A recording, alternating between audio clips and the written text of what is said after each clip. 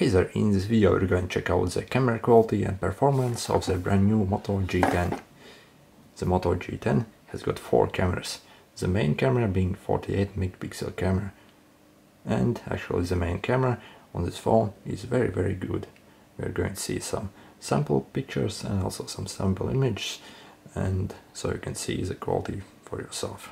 This is the video quality and sound quality test of the main camera of the Moto G10. The main camera has got 48 megapixel camera. Car passing by. Let's see how well it exposes the sky. It's bright sunlight. See how well it recovers. On the small screen looks fairly decent. Not sure how the sound is. There's quite heavy wind blowing, so we'll see how it sounds like. Car passing by.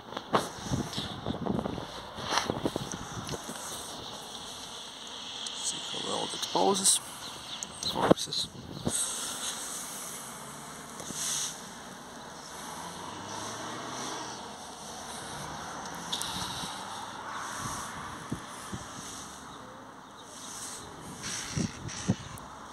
Seems like focusing is pretty fast actually.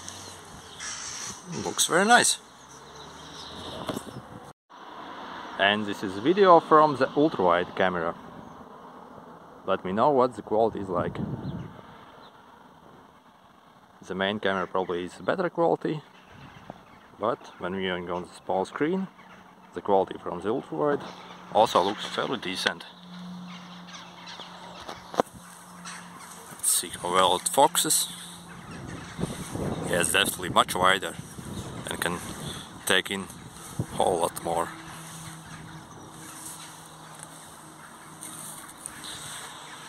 See how well it exposes bright sunlight. The recovery seems fairly decent. There are some sheep and a helicopter flying somewhere.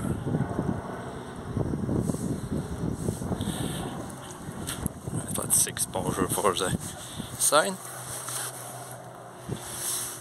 Seems fairly decent. Hop! And let's see general stabilization going up.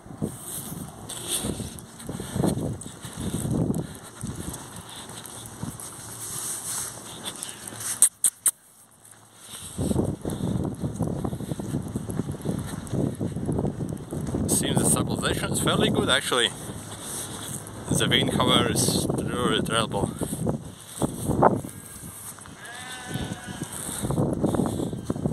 Yeah, I'm fairly impressed with the stabilization indeed.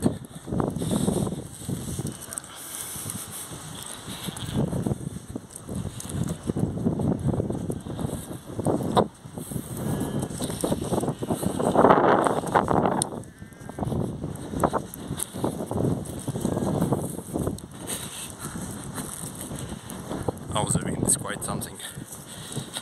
Here. See, it's quite an unusual car. Okay, let's try running. And this is stabilization when running.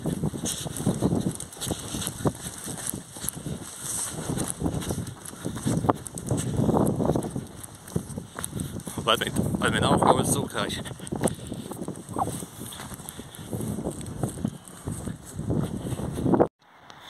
Some more video of the main camera. See how well it exposes the red ones. And now the same video test but with the ultrawide camera. Let me know if there's any difference. The red looks slightly different. And this is video quality in very poor weather. There's basically no sunlight and it's very overcast with heavy wind, and there's some rain coming down as well.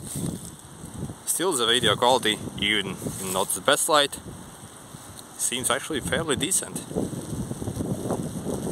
Yeah, very true to life. Here is a picture of my cat, and as you see, all his coat is exposed extremely well, and the picture quality is truly stunning. considering it's such a cheap phone.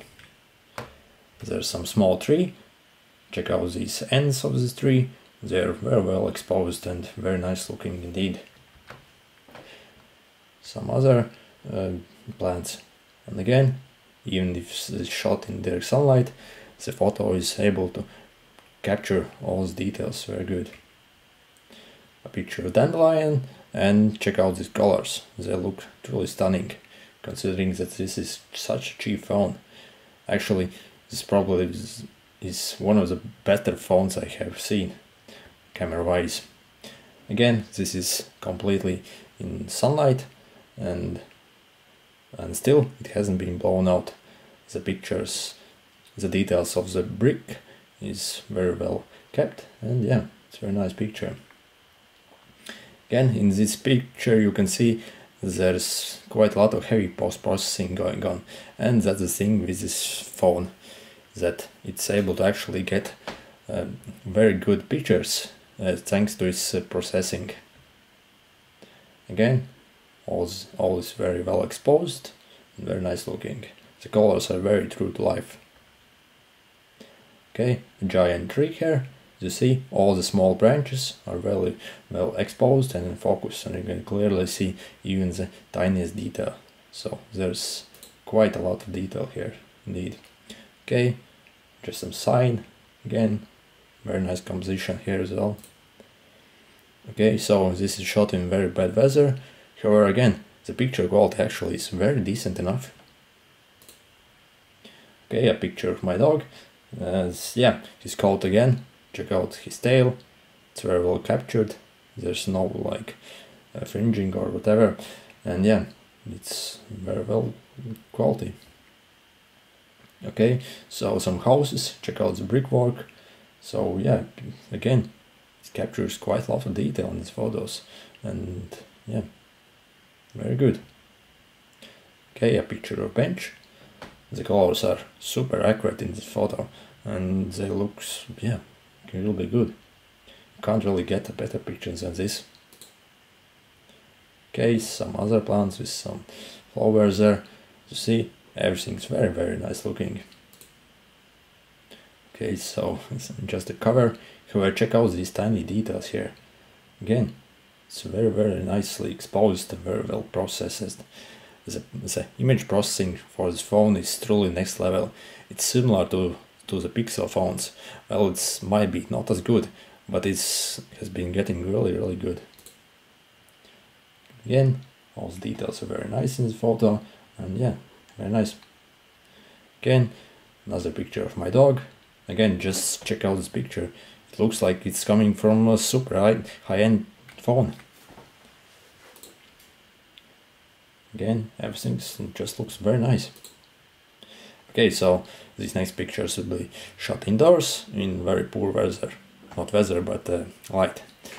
Still, as you see, even in poor light, it's able to capture quite a lot of detail and very good colors. Okay, so a box of cornflakes, but again, check out the details. This is shot with super budget phone, and it looks like it's coming from a flagship phone. So yeah, the camera on the Moto G10 definitely is very surprising, to say the least. Okay, some pictures of apples and some pineapple. Okay, yeah, just look at this image. It looks like it's coming from high-end flagship phone, and to get such a picture quality from such cheap phone, yeah, it's simply unheard of. So as you saw, the camera quality of the Moto G10 definitely was very good. And if this video helpful to you, make sure to hit the like button. Also, if you want to see more videos about the new Moto G10, then make sure to subscribe, as we'll be releasing them very soon. See you!